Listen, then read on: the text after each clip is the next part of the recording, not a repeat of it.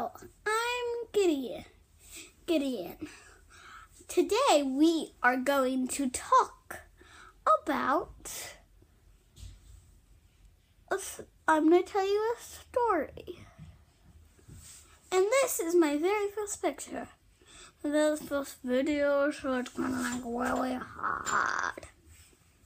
Okay, one time was a happy gardener, and one day she went out of the gardening wall, and it was a big forest around her garden because she lived. The kingdom was there and her garden was there. So she kind of had garden walls. And I am looking out of the 7th story in Barcelona in my room. 2 beds, 1 person sleeps in 2 beds. It's like impossible.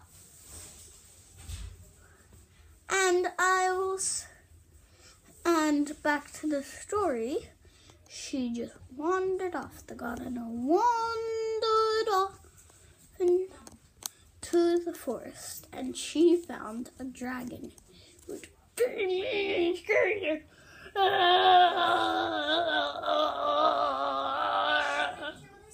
And when she got friends with it,